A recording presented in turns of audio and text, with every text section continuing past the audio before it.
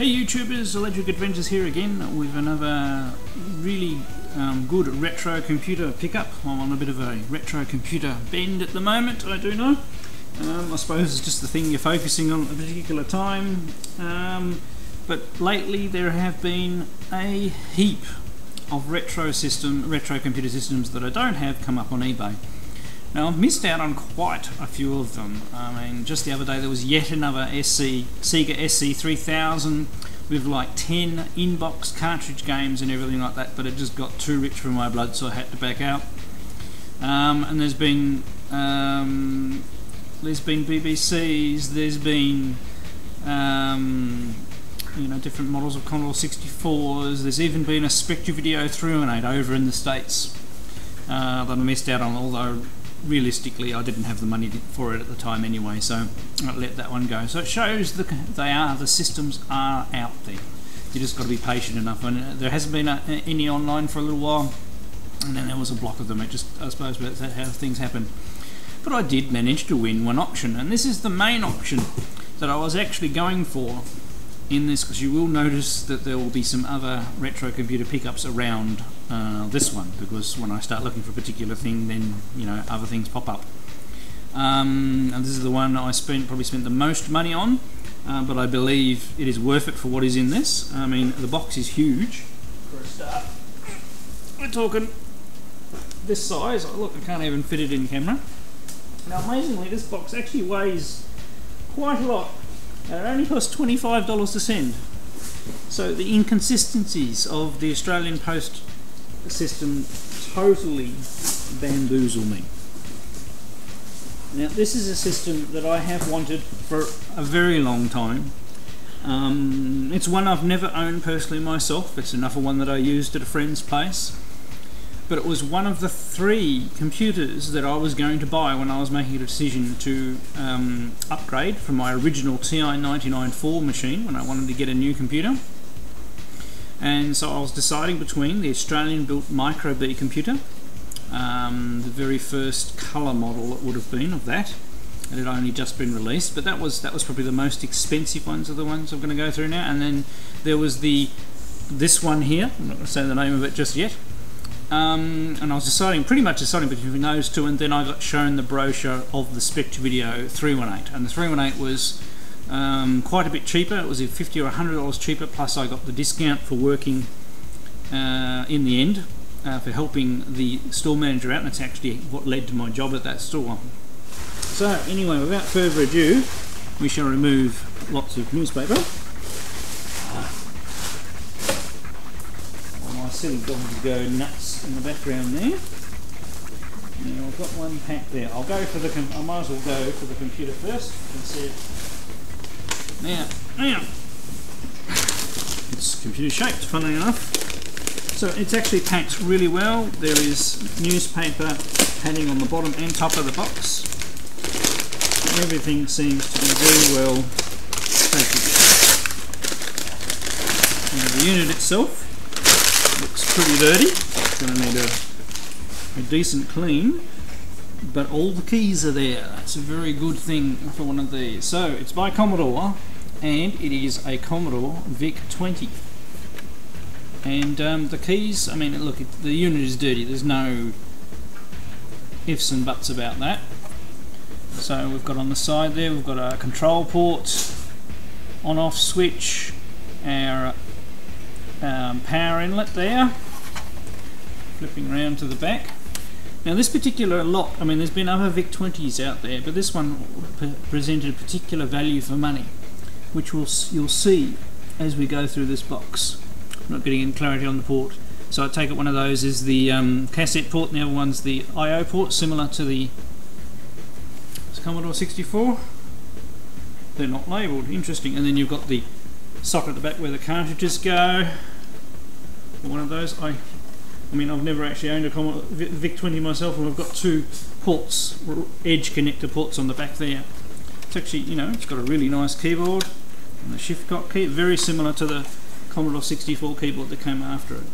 But they're a good solid thing, so other than being dirty, which can be rectified, it does not look too bad.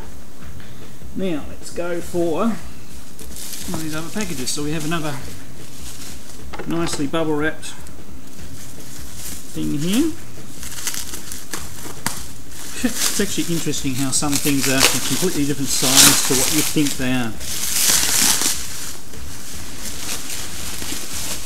Now, as well as VIC-20 software, this auction actually had Commodore 64 software as well. Now, I do know that not all of these collections about to hold up are complete, but they will have some of the titles. So the first one, and look at the size of the box. So it's an Epix Blue Ribbon game pack. So the original thing came with World Games, Summer Games 2, Wrestling, Winter Games and Super Cycle. Okay, so we've got 4 tapes in there.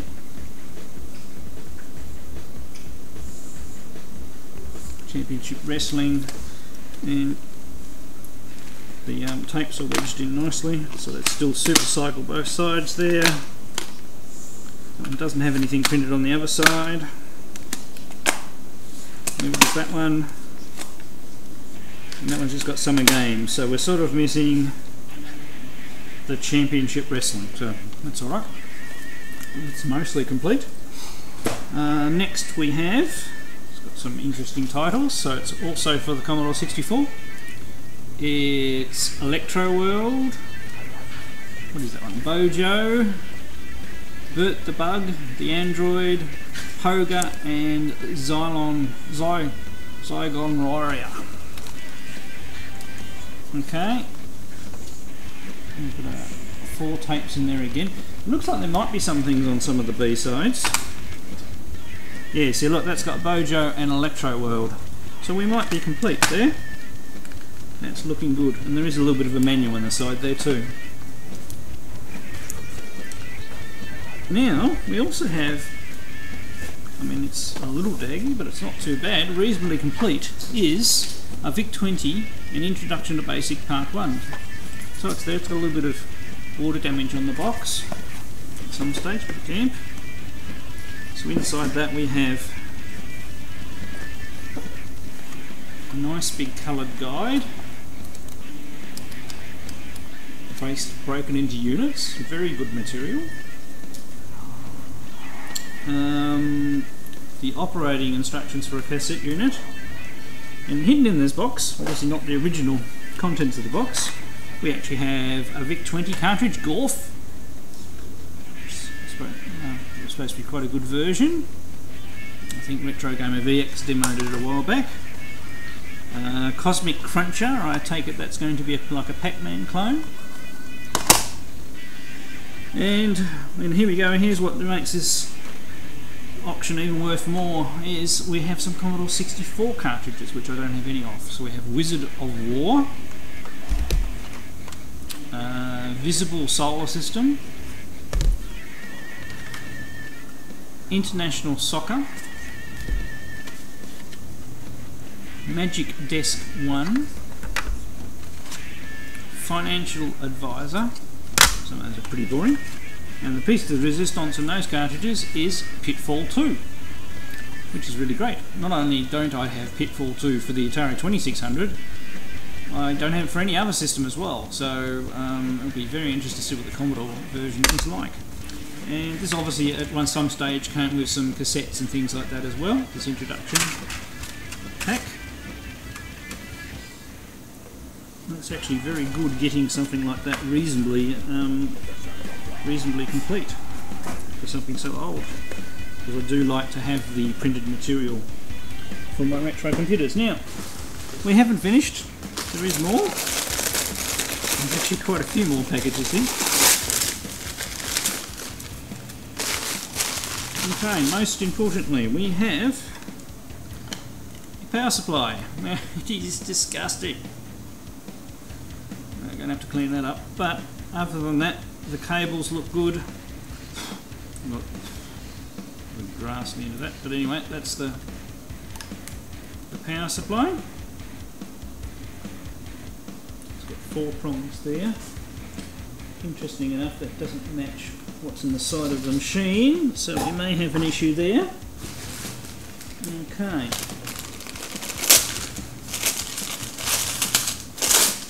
Once again, no panic, VIC-20 power supplies are a little bit easier to come by.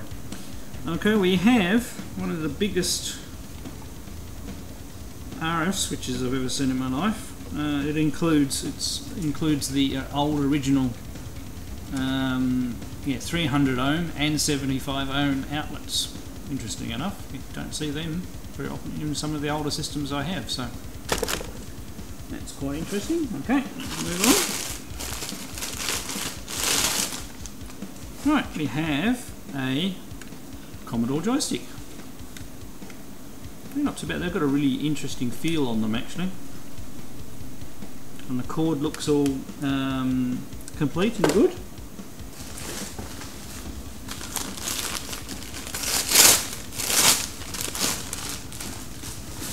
And another one of our, probably the most common in Australia at least, quick shot variant.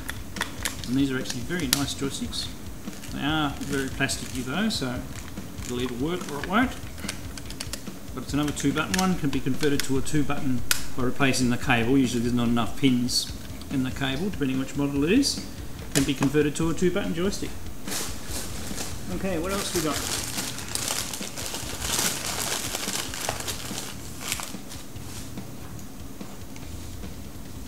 Okay, we have, how about that? It's an RLAC plug pack, and it has the sockets that are on the side, maybe? I'm not 100% sure about that. It's 9 volt, yes, okay. Yep, no, it has the socket, so that's the power supply for the VIC-20. So not having seen one, I assumed it was similar to the later ones. And we also have obviously an alternate RF out adapter. So it's got the video socket in the back there, and that obviously goes to the switch there. So that's, yeah, so RF isn't even built into the machine. I didn't know that either. Potentially the it'll use the same AV cable as the Commodore 64 as well. And yes, there's more. Right, for the Commodore 64, and another title I did not have, is International Karate Plus. And that's supposed to be quite a good title. The tape is in there, and the instructions. And then we have another Commodore 64 cassette collection. It is Giants. It'd be nice if some of these are in there, so getting bad reflection there. So we have 720, World Class Leaderboard, Outrun, be great if I have that one, Rolling Thunder, and Gauntlet 2. Oh, excellent. So, how lucky are we? Okay, well, we've found our VIC-20 Introduction to Basic Part 1. And take 1 and 2. Oh, damn. And in here we have Giants. Outrun. Oh, Outrun. Okay, no, we got... I saw the Giants there, didn't read there. So we have Outrun. So we'll see what else is loose in here, and you never know, we might be able to get Gauntlet 2 would be my next best pick from that one. So what else do we have? We have for the Commodore 64 still. So we have, it's obviously a like a shareware production. Yeah, Rockhampton, Western Australia. Same area as the guy that used to publish my MSX software in Australia. So Balloony brings back nostalgia of you know, of home-based publishers back then. There was nobody in Australia really to get people, you know, get people who wrote software. And I suppose we'll check what's in there. Yep, Balloony. And this one is Follow Me. So that's a memory game. The tape is in there. And some of these home production tapes are not, you know, they won't necessarily have a supreme chance of working. Okay. And there is more.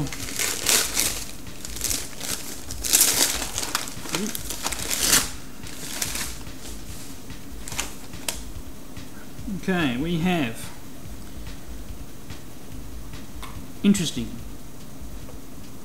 all but software bonus cassette games for the Sharp MZ700 family computer.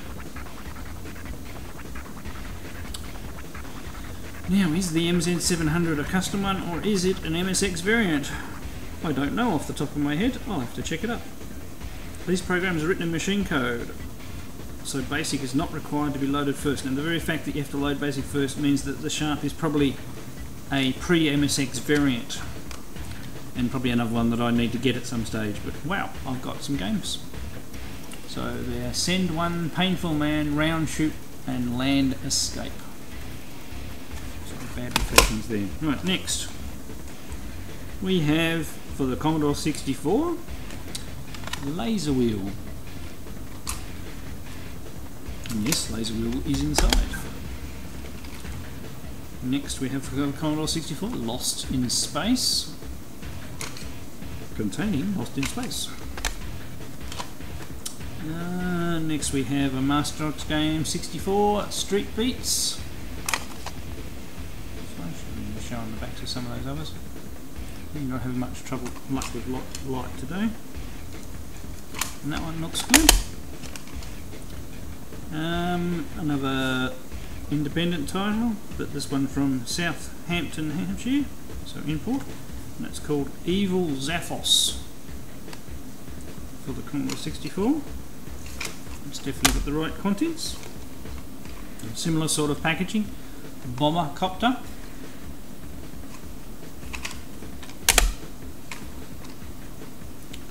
Oh, here we go, and here is a Radio Shack C20 cassette tape, as you used to buy in the Radio Shacks down here, all branded up. And inside it is actually the tape. It's got nothing written on it, but you never know, sometimes you can find all sorts of things on tapes with no labels, and discs with no labels. And another one, this one rings a bell from something, Gunstar by Firebird Software. That one looks very similar to another game. Yeah, okay. That one shoot 'em up, so there we go. And also for the Commodore 64, I would say, it says in any, oh there is down there, Chessmaster 2000, which is actually supposed to be quite a good chess game. Yep, it's got Chessmaster 2000 in it, so there wasn't a tremendous lot missing. It's mainly that Giants collection that's got the stuff missing out of it. So I have made an absolute mess of the lair now. So I need to go tidy that up and see if I can get that Commodore, the VIC-20 fired up. There is a tremendous lot of software here. I'm not going to be able to do a play of everything. Because this was a VIC-20 pickup, I'll do the two VIC-20 cartridges, and I'll select a couple of the Commodore 64 stuff just to give it a go. Okay, here we go with Pitfall 2 on the Commodore 64. There's got a bit of music playing there. And Pitfall 2 has quite a bit more extensive map than than Pitfall 1, and it has the thing where when you die you go back to the last save point. The music gets a bit slower. So I haven't played this for a very long time, so I'm not 100% sure how I'm going to go.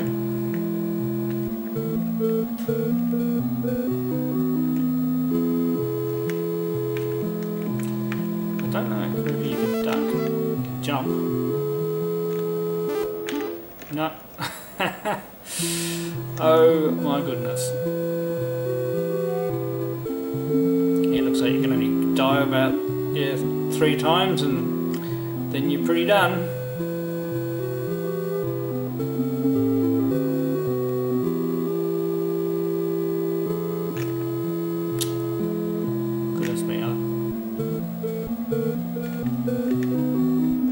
No.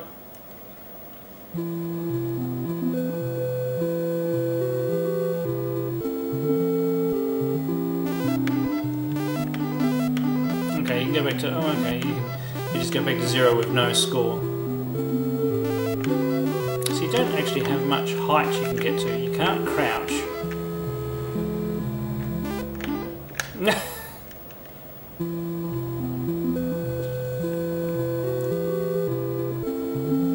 So this is probably not a very good demonstration of this game at all.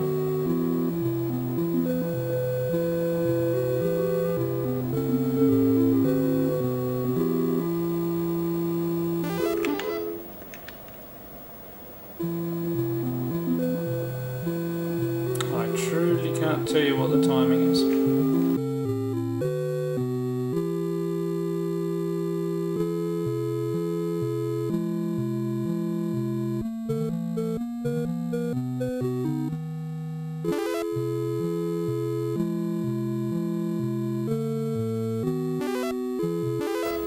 Right. After much experimentation, I worked out that you had to run underneath the bird at the appropriate time.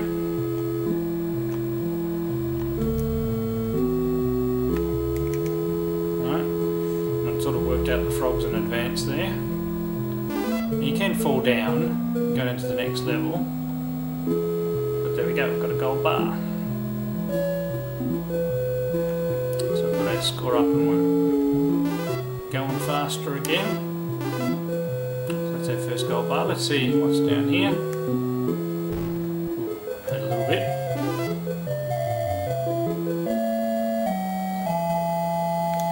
Oh my goodness, found another one.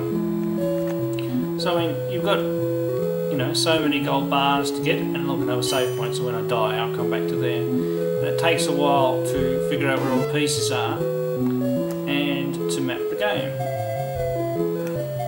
So there's no one down there.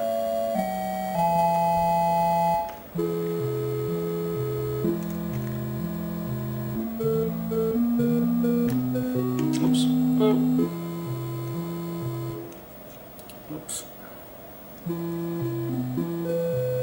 At least you've got those, you know, the save point now. Still is annoying how you have to go back.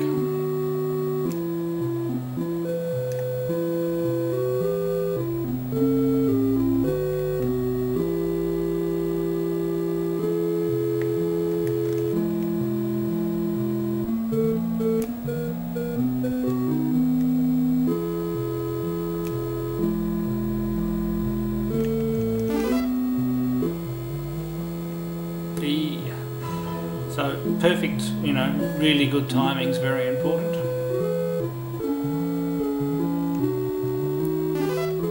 Alright, other than the really bad beginning I got off to, not a bad game, and definitely be playing some more of that one.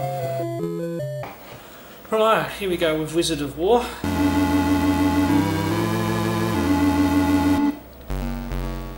Okay, wherever there I go. So this is a port of an arcade game where you've got to go around frying the monsters.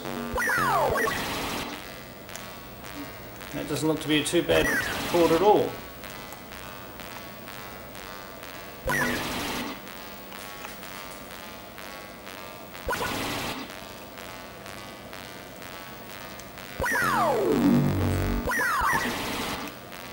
Okay, now we've got the dinosaur looks a bit like Barney. Okay,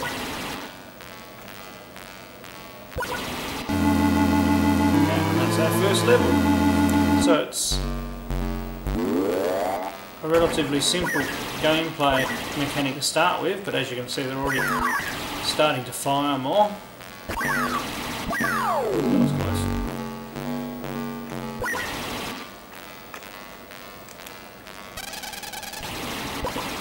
I think they've captured the essence of the game quite well.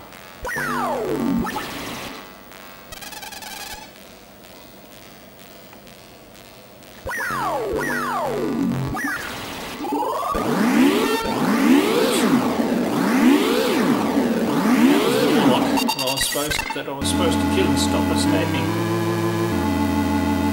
So it's actually great to have some more Commodore 64 games and great to have some more cartridge-based games. Why buy just a video game from Atari or Intellivision? Invest in the wonder computer of the 1980s for under $300. The Commodore VIC-20. Unlike games, it has a real computer keyboard. With the Commodore VIC-20, the whole family can learn computing at home. Plays great games, too. Under $300, the wonder computer of the 1980s, the Commodore VIC-20. Coming soon, Commodore brings you Gorf, the Wonder arcade game, and Omega Race in home versions. Right, just a quick update on the VIC-20. Couldn't demo the two games, Cosmic Cruncher and Gorf. Because the VIC-20 I couldn't get tuned into the TV. I tried using the video cable that I have for the 64 that just goes to one AV and a single mono output. And I can sort of get a picture, but it's it won't stabilise and stay still. So I have gone and got some DIN connectors, and I'll grab an old video cable and I'll just wire it up. Or wire it up so I can play with it, just make absolutely sure. Otherwise we may have to open the VIC-20 up, and which is going to do it anyway because it's absolutely disgustingly dirty, and just check. We may have some capacitor problems there, so I'm not too worried. I reckon I can get it worried and compare. I mean, that was a big lot of stuff, and it was worth it for the software and the extra bits and pieces, and even these cartridges go for $10–15 each anyway.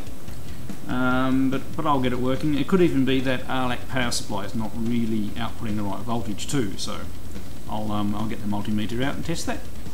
But anyway, I'll leave it at that, and I'll catch you next time.